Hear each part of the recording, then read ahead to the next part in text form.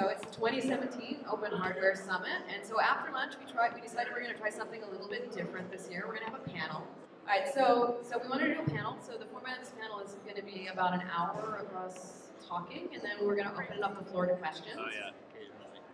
I ask really easy questions, so we'll get you started. So to my right, I have Ben Malouf, right? Hello.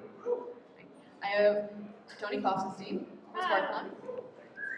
And I have Mike Ossman from Katherine Scott. Ooh. Sweet. All right, so these things, okay, I would say by and large we're mostly introverts here, so when I'm at an introvert party like this, I have one question that I use to get people to talk to me, and that question works for everyone, and it's, what are you working on? Because everyone's working on something, everyone has something they want to talk about, and it gets the ball rolling. So I'm curious, what are you guys working on? I guess I got stuck with the mic. Right now, I'm working on a whole bunch of stuff, but like the thing that's sort of been fascinating me lately is this direction finding technique for radio systems called pseudo-Doppler, where you use a single radio receiver and a bunch of antennas, and you cycle between them rapidly, you switch between them, which simulates having a single antenna that moves around. And when you have an antenna that moves around, it creates a Doppler shift.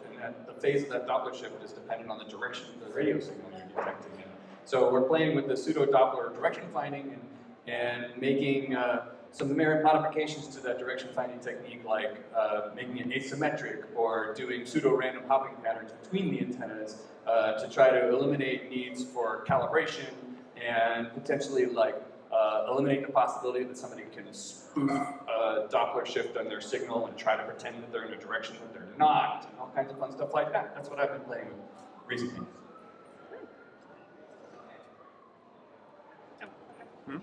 I've been working on an art piece for several months now called Thereminus Rex, which is a giant dinosaur, but it's also a theremin, so you can dance in front of it, and then it makes a bunch of dinosaur noises based on the directions. Yeah. And I've been using ultrasonic sensors on that, but unfortunately something I did not plan for, which is why it's been taking so much longer, is that it turns out it's really hard to build a circuit like that that's weather resistant that also fits into a dinosaur. So if anyone has any suggestions, I'm all ears.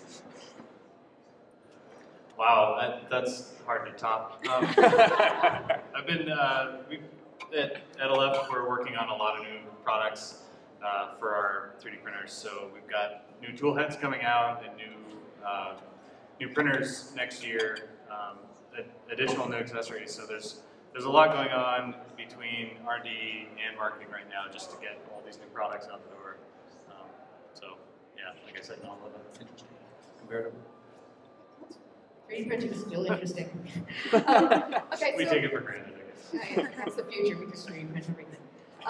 Okay, so not only you're from Ossman and Sparkfun and Katherine Scott Gadgets, so these are all open source companies. So I think, you know, I look out here, there's a lot of people who are either starting companies or have this itch or something like that, and I always find people's origin stories important, or the company's origin stories, like at what point did people decide, I don't like a steady paycheck, I'm going to go and try to start something, and it's going to be way more fun than having a boss. And so I like to understand people's stories about how each of these companies sort of came into existence. Sure.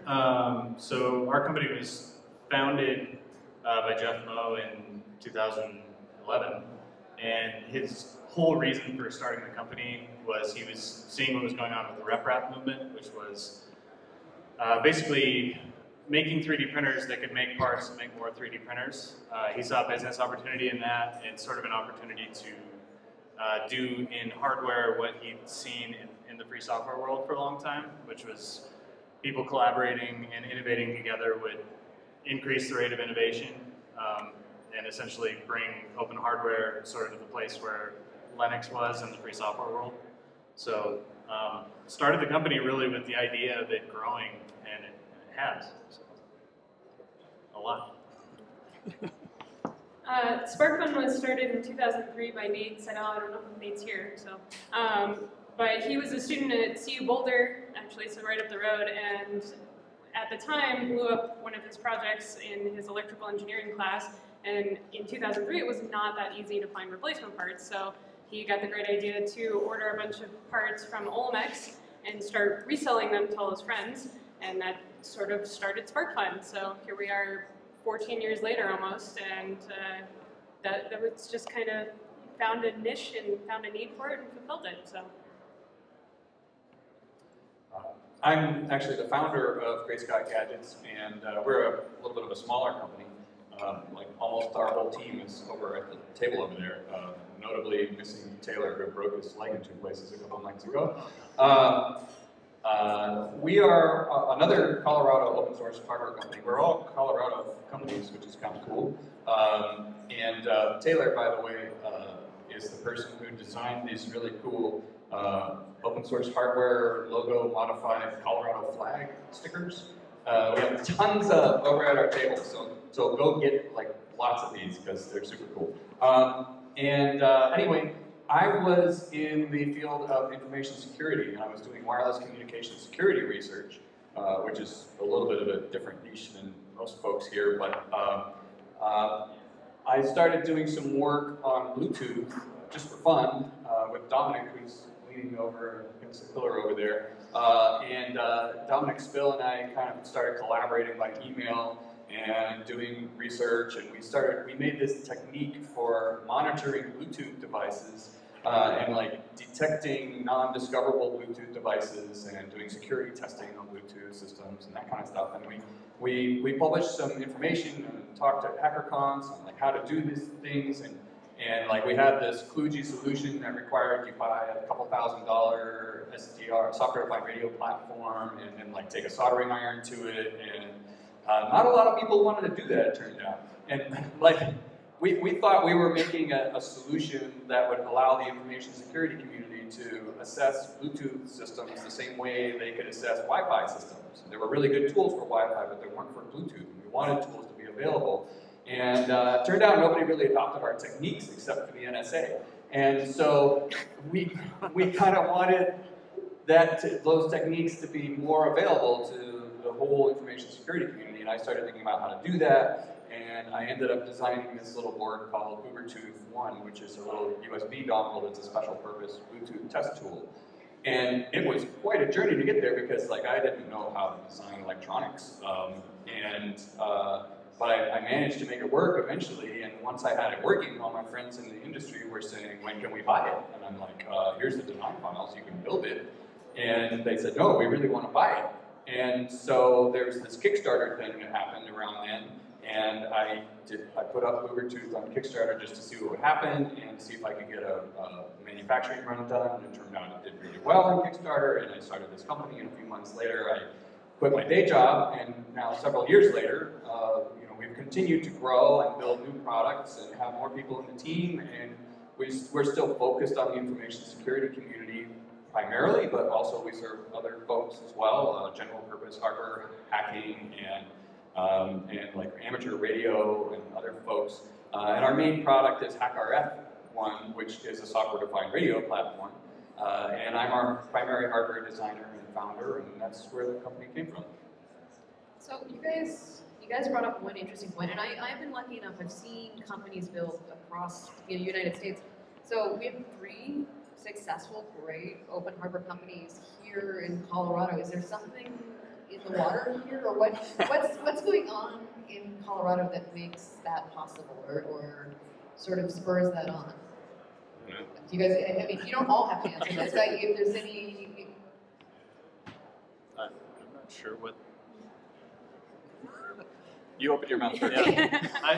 I'm not sure what the reason for it is, but I mean, it definitely seems to be, like, I moved to Colorado specifically to work for Aleph Objects, so I think, I don't know what started it, like, it's sort of like what made the Big Bang happen, but like the fact that it happened is, I think, drawing more people that are interested in free software and open hardware to Colorado, so there's that. I think also just having the companies that are here, it brings more awareness into the area about open hardware and free and open software. So it's just sort of a accumulation of that knowledge, and it spreads out from the area organically. Okay. So do you guys see? Do you you see any difference in running an open hardware company versus a closed hardware company? Have you seen the difference in the way things operate, or do you, and how so? How is it different? From my standpoint, from the product development standpoint, I think it's a lot easier working in an open source company because we don't have to worry about signing NDAs or patents and dealing with patent lawyers and all of that fun legalese stuff, which I would much rather not deal with, and I'd rather just work on the products. So I think that's the biggest thing for me, but I think it also, you build up a lot more community because when you open source something, you can have the community give you feedback real time. You're not waiting 2 years for a closed source platform to go live, and then you're suddenly getting all of your customer feedback. So those are the big things for me. Yeah, I know nothing about running a closed source company because I've only ever run an open source company. You know, we've always been 100% dedicated to open source. It was my vision for the company was just to build open source hardware before I even built a business around it. Right? My whole goal was to make some hardware and make it available to people, and then making a business became the vehicle to accomplish that, not the other way around. I'll second what Tony said about community. I mean, other companies in the 3D printing industry approach us at trade shows and conferences, and they say, well, you know, you guys have such an amazing community. How are you doing this? I'm like, well, we share everything we do right away, you know, so they can see what we're working on. They can see what's coming down, you know, coming down the pike. They can download files of things that we already produced, and I mean that like level of trust sort of goes both ways, and really builds a lot of loyalty among your customers. So I think customers that, or companies that don't make open hardware or free software are sort of stacking the deck against themselves in terms of the fact they have to earn that trust some other way. And we just take it for granted at this point. So do you think the customers themselves sort of self-segment, or that's to say that there are open hardware customers and there are closed hardware customers and never the twain shall meet, or do people come over to the light side? And yeah, well, I mean, like Mike said, it's odd the customers you attract sometimes by making open products too. Like you mentioned the NSA, but I mean, we sell to all kinds of companies and organizations that are extraordinarily closed and proprietary also. So some of them are buying, I mean, ironically, are buying open source projects or products so that they can work on very closed source projects. And they need basically the flexibility in their hardware and software to do things that they can't do with proprietary hardware. So it's, they definitely mix and intermingle, but the community itself is definitely tends to be where the, like sort of the hardcore free libre open people mingle. I would say also to address your point of people coming to the light side, you can definitely see that moment when you explain to somebody who's only ever used closed source hardware of, no, you can take this and customize it however you want, and the light bulb goes off of, wait, I could do anything I want with this? I can change this to exactly how I want it, I can make this work the way I want, and I don't have to, you know, sign all these, again, like the legal documents or anything like that, and I can teach myself, and you see that light bulb happen, so. Yeah, I mean, I think almost anybody who buys open source hardware also buys closed source hardware, because sadly we live in a world where not everything you buy can, you know, there isn't an open source option for everything that you're likely to use in your life or in your business. And, you know, we're heading in that direction. That more and more things are available open source, and there are certainly people who I encounter who try to use open source hardware and software everywhere they can. That's definitely, I think, a pretty large percentage of the folks who use our hardware are kind of in that category where they're looking for open source systems, and they specifically want the benefits of being able to customize things, or being able to kind of support themselves, or they just believe in open source and they want to support the companies that are doing open source. And I appreciate them because they keep us in business.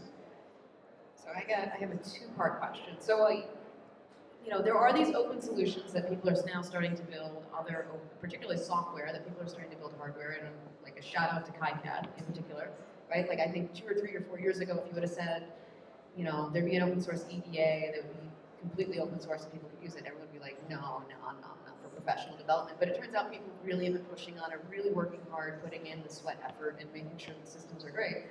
So the two-part question is, what out there that you have been using recently do you think in terms of the open hardware, open software community are going to be like your new favorite tools? And then where are the gaps? Like what does somebody, if they had like an entire free year to go build, write, design a piece of software, what would you suggest they go do?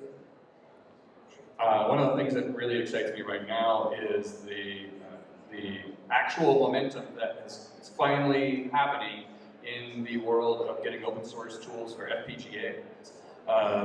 Like many years went by where a lot of people just talked about maybe trying to make open source tool chains for FPGAs or dabbling in like an open source tool chain for one particular part of a particular device and sort of making something kind of halfway work. But we actually have like fully working tool chains now for the ICE 40, for example, and that Project Ice Storm, and some of the related projects like Yosis are producing some really effective and useful open source tools for a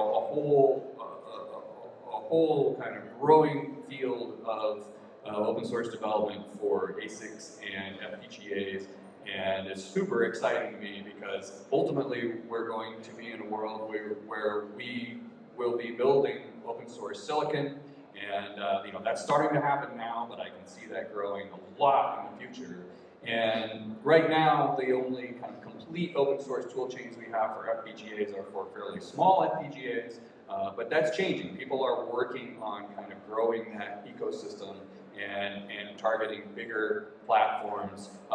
And there are also smaller platforms, like if you've ever seen the Green Pack, they're like these little tiny FPGA-like devices that have some kind of interesting analog components in them. And Green Pack, the company that makes Green Pack, like they didn't even have an HDL synthesis tool at all. They only had schematic entry, but they published their bitstream format. So that somebody could go and without even really having to reverse engineer, build an open source tool chain for their product, and that's happened, and that somebody is Andrew Sonnenberg. And it's possible now to make HDL for the Green Pack and synthesize it entirely with open source tools, and actually with support of the company that's making the hardware, which is super exciting to me. And there's so much more potential there. The big FPGA vendors like Altera, Intel, and Xilinx, like they haven't really gotten on board with this yet, but there's so much momentum, and I'm super excited about it. So at Aleph Objects, we only use free software to run everything in the company. So from marketing to our ERP system to everything we do in R&D, all that is free software, which is pretty unusual and it's a challenge, but it really highlights the areas where improvement would be great and where things have come a long ways. So definitely with KiCad or KiCad, which is it? Chris? Yes, it's both. Yes. With those two softwares. Like things have come a long ways. In marketing, we're using GIMP and Inkscape. We use Blender for all kinds of things, from 3D modeling to video editing to motion graphics. We have a free software ERP system based on Odoo, but now it's Oka, which is forked off, which is the Odoo Community Association, and we use Oka for like everything, from inventory management to timesheets for employees, to order entry, all kinds of stuff. So, like, the tool chains are just, I mean, they've come so far in just, like, the 3.5 years I've been with the company. It's crazy. And what's really driving that, I think, is more and more companies actually using those tools. I would agree with that. I think just the fact that all these different tools are becoming much more commonplace and more cross-compatible for all different platforms for people, it's not one particular thing that's really exciting to me. It's just the fact that it's becoming more accessible overall. I have one more thing. Yeah. I just want to add one more thing about KiCad. We also do open source tools entirely in-house. Rare exceptions might be like once in a while we've had to do an FPGA synthesis or something. But KiCad in particular, I've been using exclusively for 7 years now. And I think a lot of people don't realize it's been usable for that long. Like every single product that we make, including Ubertube 1, my first product, was designed with KiCad, and it wasn't as easy to use back then, but it could be used, and I was able to design a 4-layer RF board and make it, manufacturable and everything using entirely open source tools 7 years ago. And even though it wasn't the best tool for the job, maybe in terms of functionality, it was the best tool for the job for me because it allowed me to use open source tools and promote open source tools and provide feedback to the people who were building the open source tools and contribute back. And I think that's one of the key things that we try to do is that when we're making everything open source, so we want to use open source tools, and when we find ways that we can make those tools better, we try to contribute back. We're not always great about that, but if we avoid using open source tools, we're going to lose the opportunity to make the tools better. So it's kind of an interesting question. So what is the open source business stack of tools look like? What are you guys using on a day-to-day? Is there anything in there? Is there anything in there where you're like, oh, there's this one thing I wish we would go and have a better version of? I would say, speaking from a marketing perspective, it would be motion graphics. Like we can do motion graphics with Blender, and then there's trying to think of the other animation program that we use a little bit. Michael? Krita? Yeah. And then, but there's that other, the other vector-based one. Inkscape? Well, yeah, I mean, we use Inkscape a lot too, yeah, but anyway, motion graphics, like, in general, I don't miss my Adobe software, except for when I want to do motion graphics, and then I kind of want to curl into a ball. I would say for us, our marketing team, definitely, we have to kind of pull them away from that stuff a lot more from the closed source programs, but also, I think the other point of contention a lot of times for us is Excel spreadsheets. That's a big one where people have a hard time with the learning curve on open source versions of that, and so they're really tied to that program for some reason. So. Well, I mean, like from my perspective, it's always been math. Please make it. Oh yeah. Yeah, that's another one. Okay, so how? Let's talk a little bit about like component selection and how you actually go about building things. Is when you're building an open product, how does that make you think about component selection or sub-assembly selection and things like that? What do you look for? First thing I usually ask is, do you have a data sheet to go with this? And a lot of times suppliers will balk at that question, and they'll, they kind of are taken aback. Why do you want the data sheet for this component if it's going into one of your builds? And that has definitely been a deal breaker for us at times. So if they are very actively against sharing that information, we can't share it with our customers. Why would we go with that then? Yeah, we definitely have the same criteria, and also we really try to design things such that people can build them themselves.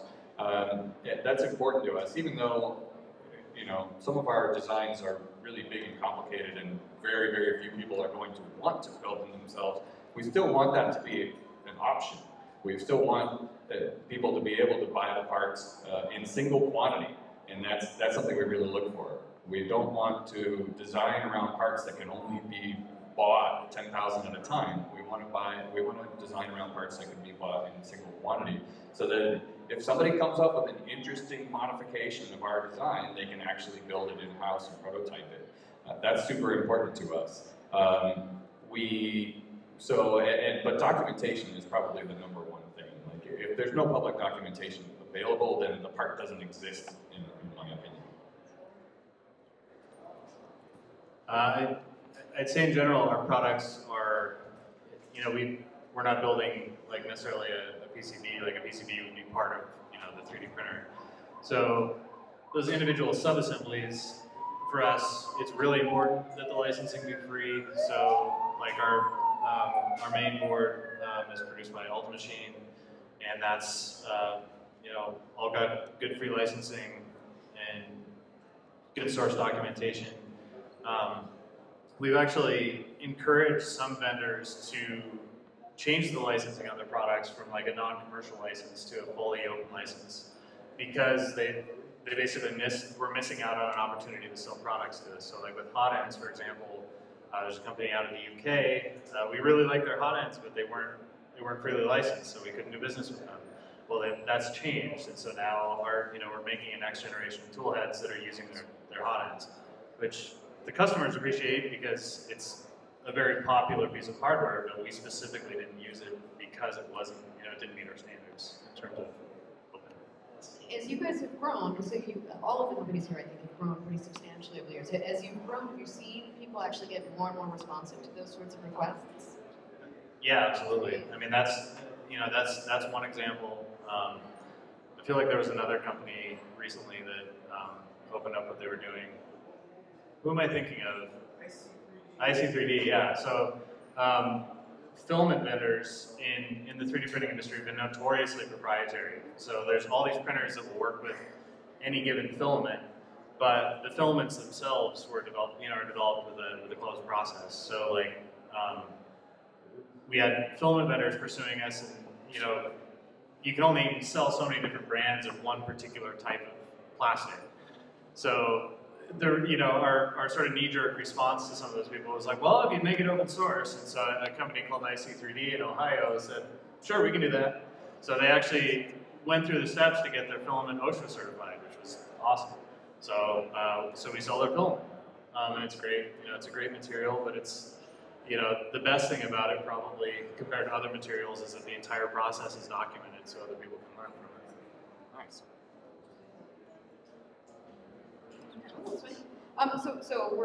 If we're talking about going up your supply chain, right? So your supply chain, you're getting vendors going up, but people are also, and I think this is particular for Sparkfun, people are making derivative works now too. So what would you guys like to see from people making derivative works? Like what is the proper way to go about making a derivative work from an open source hardware project?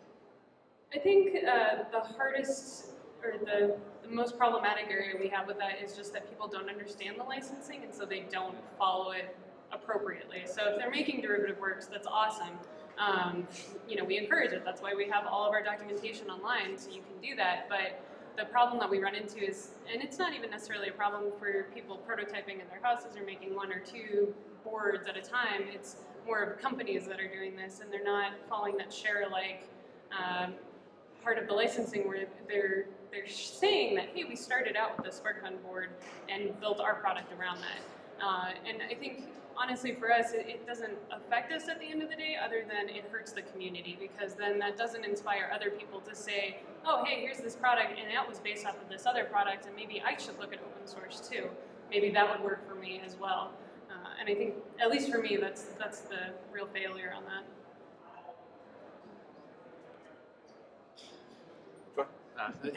I'd say the other thing we see a lot of is what we call open washing, and maybe we'll get to that later.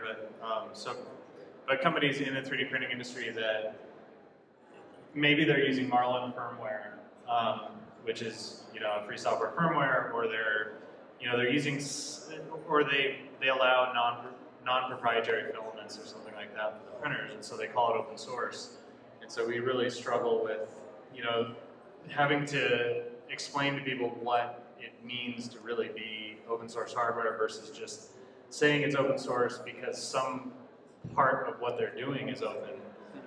It's also interesting that those companies don't seem to recognize the fact that they're able to exist because of this whole open source ecosystem that existed before their company did or before their design did. Like if you're using one chunk of an open source, you know, like if you're using open source firmware on a proprietary piece of hardware, it's sort of, it's like there's a disconnect there somewhere. Yeah, definitely. I agree that the thing that I'd like to see people making derivative works do better is to honor licenses. We haven't really had a problem with that so much, but like we've been using for years kind of share-alike style licenses, and we're actually in the process of migrating more towards more permissive licenses. Like if you're familiar with software licenses, we're moving from the GPL to BSD. And the main reason for that is because even though we like the concept of the GPL in theory, we like people sharing just the same way we do, in practice, it really isn't that important to us. The most important thing is that we get our contributions out into the community and they get used somehow. And we want to see our contributions used. And if somebody that isn't sharing alike according to our license, do we really want to try to enforce that? Probably not. And if we're not going to enforce it, then maybe we shouldn't even bother with that restrictive license that requires them to do that. Maybe we should just use a more permissive license because that's what we really care about. So we're in the process of trying to make that easier for people doing derived works by having a simpler, more permissive license that they can do anything with. And you know, we have plenty of people cloning our products, of course, but there are also some interesting derived works from our products, and they're exciting to see, regardless of how they're licensed. So the interesting thing is I feel like there's different components, right? There's the rote legal component of a license, but I also feel like there are laws, right? And then there's niceties, like every community has a nicety. It's not something that we require, it's something that we do because we're nice people. Or we, you know, what are some of are there any sort of unspoken rules or niceties that you'd like to see in the community, especially when people make derivative works? Like, should they drop you an email and say, yo, I made this sweet thing, thanks? Yeah, actually, that's one of the best, that's one of the things that hasn't happened that I would like to see more, is people just letting me know when they've made a derived work, because sometimes I find out about things later than I would have liked to. Oh, one of the best derived works that we've ever seen from any of our products was the radio badge at Chaos Camp 2 years ago in Germany. They made 5,000 of these things, like a conference badge, electronic circuit board that was actually a hack RF. Like, this is a very sophisticated RF tool that was based on HackRF1. And it was modified in some cool ways. A lot of the modifications were made just so that they could kind of accommodate parts that they were able to get donated, but they made it work, and it was amazing that they were able to actually make this thing and design this thing and make 5,000 of them and just give them away to all these hackers in the field. And it was incredible, but I didn't even know about it until it was publicly announced. Like, and this was like 1 month or less before the event, and I was like, oh man, I gotta go to this event, like in Germany, next month. And it would have been really nice to have a heads up, like when they started working on it several months previous, you know. I would echo that. I think just telling the people that you're deriving, whose original design you're deriving from, that it helps inspire them too, and it gives them feedback on how they can improve their designs. If you found a fatal flaw or just a general improvement, share that information. That's the whole point of open source. So. Yeah, I mean, I'd echo the same thing. Not even just as far as our hardware is concerned, but in the 3D printing community, there's, you know, sort of an ongoing debate and challenge with attribution and honoring licenses with 3D models. You know, there are repositories of the 3D models online, and you know, people can pick them up and remix them and do all kinds of things, but they don't always honor the original license that was applied to the thing. And in some cases, the original license wasn't even, like, they didn't have permission to really give it that license in the first place. So it's super complicated. I've done a little bit of work with Creative Commons on trying to sort that out, and a big part of it is they've sort of resigned themselves to focusing on norms versus focusing on the legalities of it, which is exactly what you just said.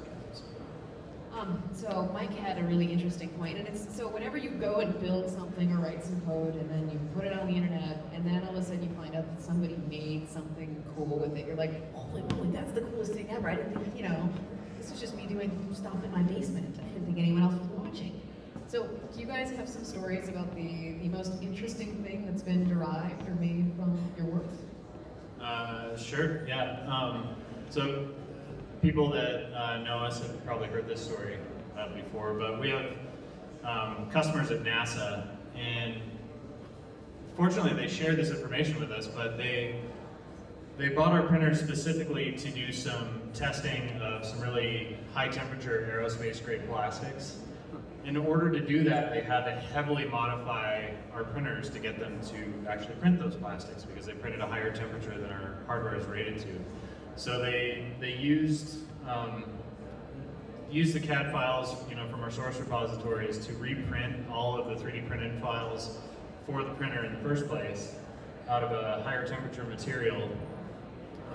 Then they also did things like isolating the electronics from the rest of the hardware, and they added air cooling to the stepper motors and added like an array of halogen lights along the bed to add infrared heat to the plastic so that it would stay at a higher temperature.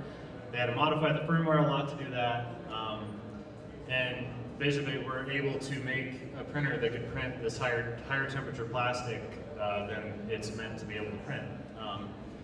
In the process, they also found out that the polycarbonate pieces that they reprinted in order to print the higher temperature plastic were failing at the temperatures they were running it at, so they reprinted all the parts for the printer out of PEI, which is the super high temp plastic they were printing with the printer that they had modified to print it. So it's just an awesome example of, you know, the reason why an organization like NASA would choose open hardware over proprietary system. We had a demo project that one of our engineers had done, and she built a D&D bracer, so you could put it on your arm. It had a bunch of switches on it. It ran off of a lily pad board. It had an accelerometer on it and a little 7-segment display. And she just put this demo together to kind of show how all those pieces work together. And it was such a cool idea, and a group of kids took all of the design files for each of those individual boards, put them together, created their own custom board out of that encompassed all of those parts into one solution basically, and then sold that and started their own company. So that was really cool, getting to see, you know, just a one-off demo project to show the basics of the hardware that we're making suddenly turning into a whole company. Yeah, I already shared the story of the radio badge at Chaos Camp, which was, you know, hands down the most exciting derived work that I've ever seen from my stuff.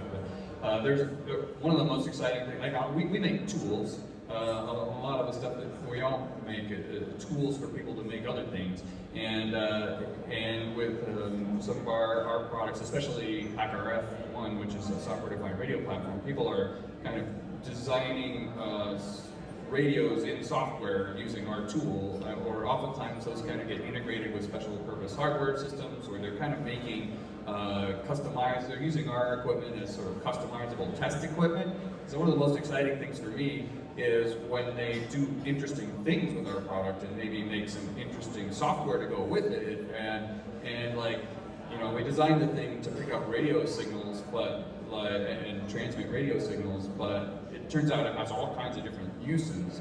And like I hear from people who say like, oh yeah, I used HackRF to study the way that sharks use electromagnetic sensing to detect prey, and like next week I'm going to speak at the International Conference on Accelerators and Large Experimental Physics Control Systems, because they invited me to speak because like a whole bunch of people who do experimental physics use my hardware, and I had no idea. Like they're doing all this super cool stuff, and I can't wait to meet these people and find out more about how they use the tools that I make, and how interested they are in open source hardware, which is really why they invited me to come speak.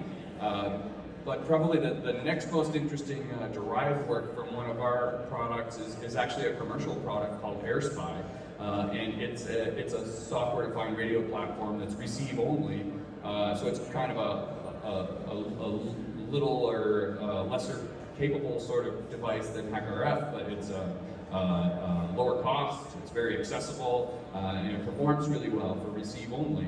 And it was basically designed, the hardware doesn't have a whole lot in common with HackerF except that it uses the same microcontroller, but the firmware is very much derived from HackerF. And so it was a case where a big effort that we made to create like a high-performing USB stack for this particular microcontroller ended up getting used in this derived product that only so much of it is derived from what we did, but a big part of our effort was the firmware, and they were able to take advantage of that and make something cool out of it. Cool. Well, so I have an OSHWA-related question, because there's the Open Source Hardware Association. So what would you guys like to see OSHWA do to help out the growth of your businesses and help the formation of, say, other open hardware businesses out there? That's a really tough question. I think OSHWA is doing a great job so far, and it's really interesting to see how the certification is going and will go in the future. We're certifying our own products, and but we're not actually sure that that's like how excited we are about that. But we want to see what happens, and we want to be a part of it. And because I think Ben mentioned earlier, like one of the challenges that we have as open hardware companies is kind of the problem of people kind of using the term open source as a way to market their things that aren't open source in the way we think of open source. And so that's something that I think is beneficial to OSHWA is doing now. And I think that kind of promoting kind of an understanding of the open hardware definition, I'm not sure how, but somehow I would love to see people find, and OSHWA in particular, find new ways to create more public awareness of what open hardware is. Unfortunately, that's a difficult question, and like how to do that. And I don't have any fantastic solution for that, but I see this community hopefully heading in that direction. Yeah. I mean, yeah, like for us, it's I don't have the solutions for OSHWA either in terms of how to make it happen. But I was in the UK last week at a trade show, a 3D printing or additive manufacturing specific trade show, and there are a few companies there that are working on open hardware, either components for 3D printers or entire systems. And I talked to a lot of them about OSHWA certification, and they weren't aware of it. And so like it's really encouraging to those people to get their products certified, because it helps for all of the the open hardware companies to sort of build up that certification network of companies and products that are certified, so that there's a clear a clear line between what is and isn't open hardware. Then again, like if something is open hardware but doesn't have certification, it's still open hardware. So it's sort of like if somebody doesn't want to be a part of the system, you can't force them. But it would be valuable, I think, for all the companies that are working in the space to sort of be able to draw that line more clearly. Okay, so I have another question. So as I've done this in the past, as you go and run and create a business, and you eventually come to this point where you need to raise money to maybe do something bigger. So how, when you go and talk to, say, your colleagues in your industries or talk to investors, how is it received, and how do you present yourself, and like how do those interactions go when you come and say, yeah, we give away the designs for free, it's awesome? Like how do you approach that? I mean, we're very open about that. Our company, to date, we haven't raised any venture capital. We've spoken to investors before, but in general, I mean, it's definitely the education needs to happen up front. It's like, well, what do you mean you don't have any IP? It's like, well, we do, but it's it's protected under copyright, and then we license it freely so anybody can use it. So it's definitely it's not something that most typical investors understand in our experience, but I'm not sure. to have the insight? It's about the same thing. I think usually the conversation sort of stops right at the point of, wait, you give away everything? And they just sort of shut down at that point, and then you have to explain open source to them, and then it becomes more of a teaching moment rather than a negotiation on money, I think, or that kind of thing. And we've gotten pushback on that before, but I think typically it just falls apart because eventually the venture capital thing a lot of times comes down to, okay, and then we get this that we get to protect out of it, and that just doesn't work. So. Yeah. The elevator pitch for open source hardware companies is terrible. Like, it's so, like, my company makes tools for hackers, and they're open source hardware. And it turns out, like, in an elevator, it's a lot easier to explain that hacking is great and worthwhile activity than it is to explain open source hardware. I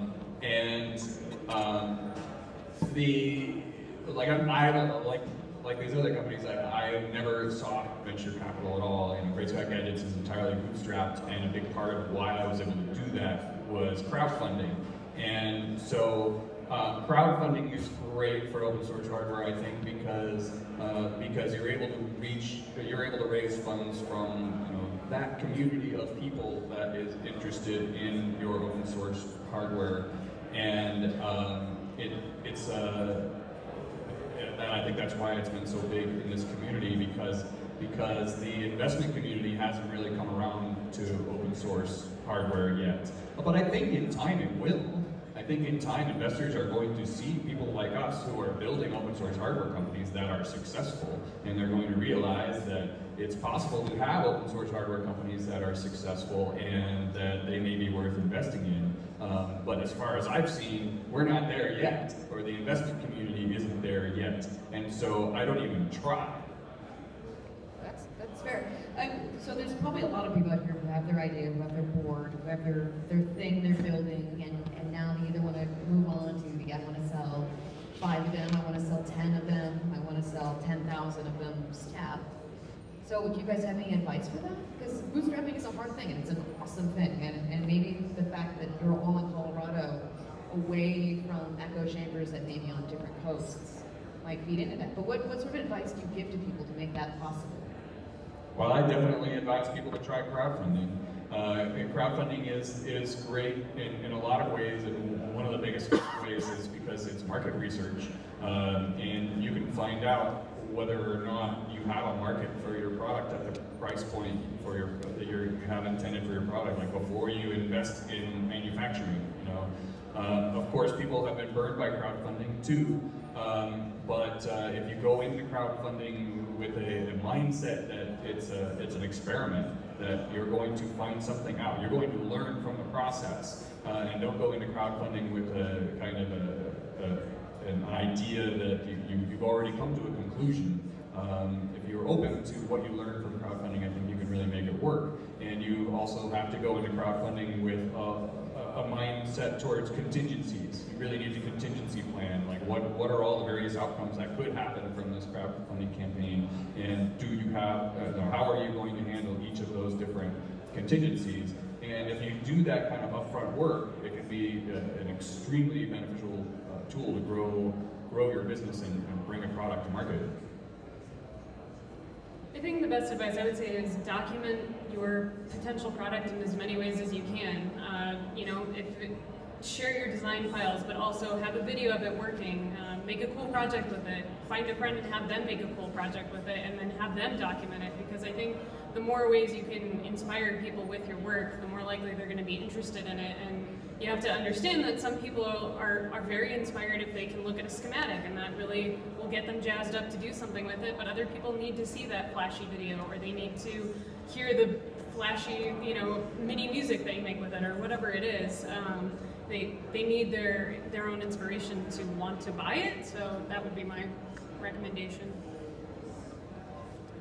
The only thing I'd add is, well, our founder likes to say that he set out to build a company, not to build a printer, and that really resonates with me from the standpoint that we focus a lot on logistics and on systems and on how to make a company work, because if you're going to have a lot easier time basically getting started with limited resources, if you're not fighting all the problems that come from systems that don't work, or from bad quality control, or from not having a supply chain that's lined up to get products out the door. So like, you need to focus on the product, but you also need to think about all the less sexy things.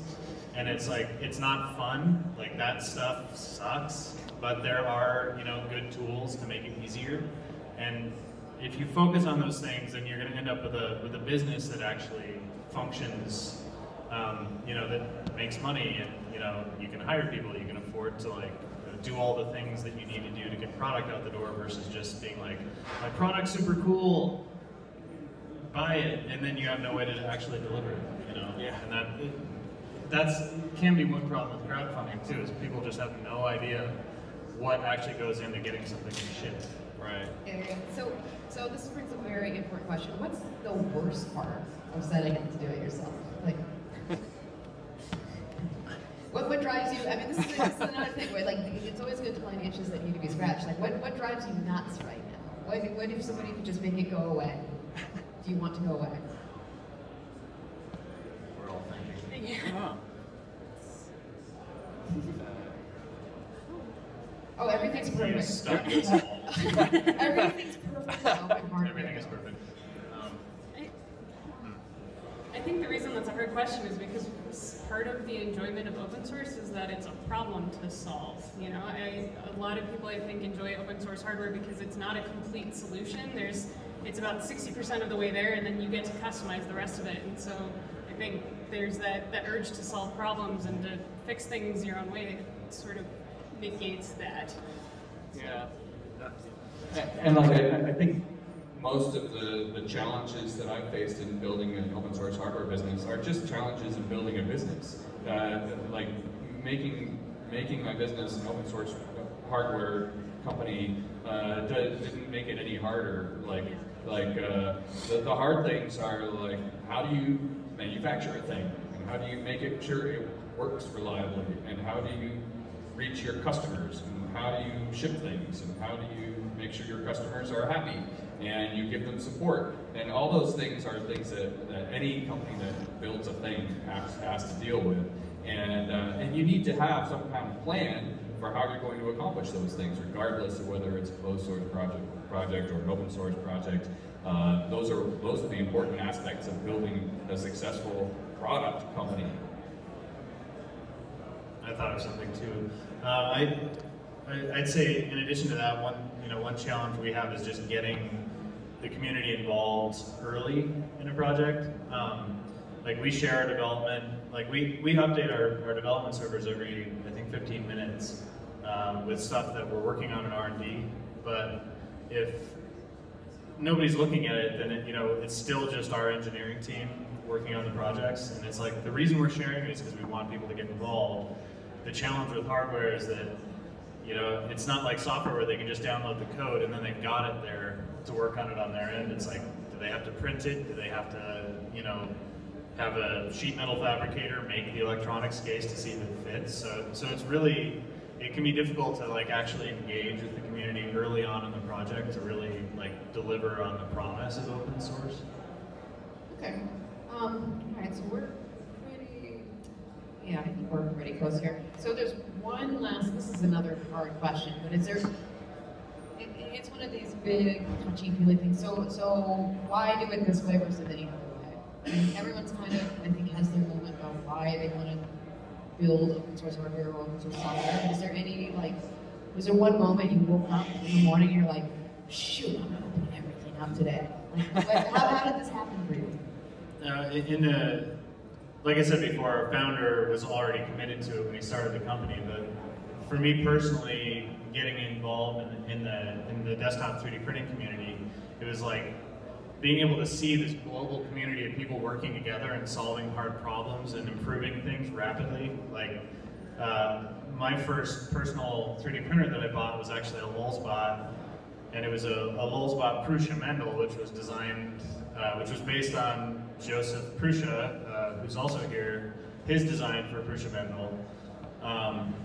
as soon as I got it, I printed off some files from Thingiverse to improve the extruder because I didn't like the way it was designed, and there were like, 15, 20 different designs to choose from. And so when you've been sort of immersed on that end of the community as a user, like seeing how great things can be when you can modify your hardware because of the work of so many people around the world, it's really hard to then just turn your back on it and say, well, fuck it, I can figure this out myself and I can do a better job than everybody else, and it's all because of me.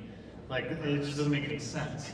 And yet, we see it happening a lot in our industry and other industries too. It's like, we all got here by learning from other things, and if people didn't share that information, we wouldn't be where we are. So it's basically just the right thing to do. For me personally, it was, I fell into electronics. I never studied them. I didn't know anything about them when I was in school. I kind of haphazardly found the job at Sparkfun when I graduated, and I got to learn electronics, and I didn't have to sit through college classes to do it, and it was because people shared this information and they made it accessible, and that was really, really cool. And then getting to interact with the community and seeing how many people from different walks of life were interacting with this material to solve problems in their own lives, and that it was possible for them to do it because people were sharing information. It was so incredibly inspiring. So that was my main reason. Yeah, I really like what you two said. Ben, you said it's the right thing to do, and like that's exactly why I do open source hardware, is because it's just the right thing to do. I never even considered making a closed source hardware company. And like, I came from a background, before I learned electronics, before I ever thought about starting a company, I came from a long career in IT and information security and R&D, like a research, computer security and wireless communication security research, and like every single thing that I ever did in my entire career that I was proud of was something that I did with open source software, with the help of software that somebody had given me. And so open source was just a part of my life and a part of my career. It always had been. And when I started doing hardware, it was just natural that everything that I would create, I would give away as open source, because that's what we did. That was the right thing to do. And it always was the right thing to do for me, coming from an open source software background. And so, there were a lot of interesting benefits of open source, some of which we've touched on today, like the ability for people to understand a design or modify a design, and the ability for people to kind of support their own product or find somebody else who can support a product, even if the manufacturer goes out of business or something. There are tons of different benefits to the end user of open source, but the bottom line, the reason why I do open source hardware is just because it's the right thing to do. Okay, so I'm going to start opening up for questions. I've sort of exhausted my bevy of questions, but I'm sure someone out there has much, much more interesting questions than I do. So if you can raise your hand, I will come up and let you actually begin.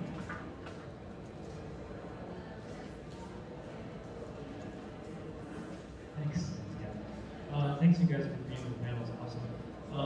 My question is about regulations and regulatory bodies and navigating that kind of landscape. I know that open source hardware has got sort of a back door on the whole thing. It's got a sneaky route to getting stuff out without having a CE mark or having an FCC or anything like that. I'm wondering if you can tell us stories about your experience navigating that landscape, and also maybe some advice to people making open hardware about how to do it themselves. Thanks. Yeah, that's a good question. I don't know that open source hardware is really a sneaky backdoor. I think it's just that a lot of open source hardware companies are small and don't think about it and are able to get around the rules because nobody's enforcing too much on smaller companies. So like we do CE mark our products, and although we didn't do that at first, it's something that we kind of learned over time that we needed to do. We don't undergo FCC testing for some of our products specifically because we make test equipment, and there's an exemption for test equipment, and it's that exemption that allows a general purpose software-defined radio product to exist, because otherwise there is no rule in the FCC regs that actually would allow such a product to be sold otherwise. But you can buy a benchtop signal generator, and the reason you're able to buy that is because there's an exemption for test equipment. And so there are certain little things like that exemption for test equipment that some open source hardware may be able to take advantage of, but in general, open source hardware cannot, in my experience. Anyone have anything to add? Yeah, I mean, we CE mark and we get FCC testing and all that stuff done for the same reasons. I mean, we have distribution centers, in various other countries, and we market our products, via Amazon and other, retailers like actual concrete. What is the term I'm looking for? Brick and mortar. Thank you. Concrete resellers. We don't do brick and mortar. That's old school. Well, Micro Center is a concrete reseller. Anyway, but so the bottom line is we do all that stuff and it's expensive and it's painful, but we didn't do it in the beginning. So I think you're right, Joel. People, when companies are small, they can get away without doing it. What Will's gone to. They learn. I would say, as far as people trying to navigate that on their own, ask questions. Find somebody at another company and ask them what they've learned the hard way. Because I know from Sparkfun's experience, we've had a lot of hard learning experiences with things like that, and we've had to grow and change our processes because of that. And so I think just leverage the community, Hey, what's up? So this may apply more to Sparkfun and Aleph because you're a smaller company, as you said, there's people here. But if you consider working with either mentoring smaller startups or maybe working with accelerator programs and trying to encourage and promote open source nature in your businesses? That's a good question. We haven't specifically talked about that. As far as I know, there might be plans going on in other parts of the company with that kind of thing. Sort of what I was just saying, we try and be a resource for the community, and so I think you could go to any Sparkfun employee and ask them hey, what advice do you have for me on this? And they would all be willing to talk your ear off about it, because we're all really excited about this stuff. So I think in that regard, that's about where we've helped others on that. Yeah, I mean, we're sort of the same boat. We haven't specifically implemented any programs for doing stuff like that, but we do document all of our processes online. So it's if somebody wants to know how to set up a manufacturing line for 3D printers, they can go to develop.alephobjects.com and learn how we do it. So I think in some respects, to be a company that's doing a good job documenting your open source products, you have to spend a lot of bandwidth getting that documentation published. And so some of that is that's where we're giving back. But I mean, if we had the bandwidth, we'd be all for it, for sure. I'll add a little something, even though we are kind of the smaller company up here. One of the reasons we're smaller is because we outsource our manufacturing. Another reason we're smaller is because we don't do retail sales. We only do wholesale. So we kind of outsource retail as well. And we outsource manufacturing, we outsource our sales, we give away all our designs. What do we have left? What are we? And some people have told me well, what you are really is a brand. And to some extent that's true, but I like to think that what we are is what we give away. The reason that we're a successful company and that people like buying our products and that we keep growing is because we give away everything we possibly can. And so and that includes, free advice and documenting our processes, whatever we're able to, and trying to share events like this. And I've never been involved in any kind of formal mentorship of other companies or in an accelerator program, but I constantly am talking to people who are hey, you've done this thing, I'm thinking about doing this vaguely similar thing, what do you think? And I always have conversations with people at conferences or online about hey, can you advise me on do you think that this crowdfunding campaign might work, or what could I do better, and how can I maybe build a business And so we constantly are trying to help folks in informal ways. Hi, so I've started dabbling in the teaching aspect of electronics and software, and one of the things I've come across currently with 7th graders is I find there's a gap between a breadboard and plugging in things and wires and things like that, and a more expensive solution like Little Bits where everything is just, you can plug and play. And this is easy but too expensive, and this is a little on the hard side. And then there's things in between, like the Studio Grow kit and Tinker kit and a few things. And I was just wondering, but I find that they're using different connectors. So it's not plugging, you can't cross-correlate them very well. Is there any movement, either by this organization or among the industry and open hardware, to get that middle ground of plugging in a temperature sensor or an LED or something like that, and not having to do the breadboard, but not having to solder, and then not having something too expensive? Half of that. Yeah, it's an unsolved problem. I think, like you said, there's the upside to open source is that everybody can do it their own way, and the downside to open source is that everybody can do it their own way. And you run into issues, for example, the connectors. That depends very much on your supply chains and what you can get pricing-wise, and can you use those connectors in your machines? Those are problems we've run into when we've looked at other designs or worked with other companies and said, well, no, we can't actually manufacture what you're trying to give us because it doesn't work on our manufacturing line, so we have to change it. So yeah, I don't know if we have a solution for that right now that's quite so cohesive across the open source industry. If you have any suggestions though, we really are all ears. I think we have one more short question. We're doing a lot better than we were 10 years ago.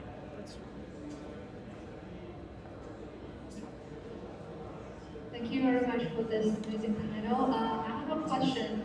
How the community's voice contributing to the business decisions?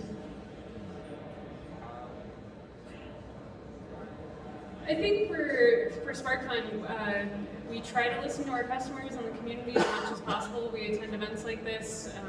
We have a whole very dedicated customer support team that reads through our forums and answers emails and phone calls and all that kind of stuff. And we try and give as many avenues for communication as possible and to listen to that. And sometimes it's a little painful in the communication because people can be really brutally honest if we make mistakes, but it's good for us to hear that, and it's something that we take in mind and keep in mind when we're working on stuff. For us, especially like in the education realm, we make a lot of kits for that, and education customers have a very different set of needs than folks who are here and can maybe work with soldering, and that's okay, but maybe if you're trying to teach electronics to elementary school kids, you don't want to give them a really hot soldering iron because they're either going to hurt themselves or you. And we've had to listen to that feedback over the years and change what we're making and how we're making it to address those needs. I don't know if that answers your question though. Yeah, I mean, I'd echo that.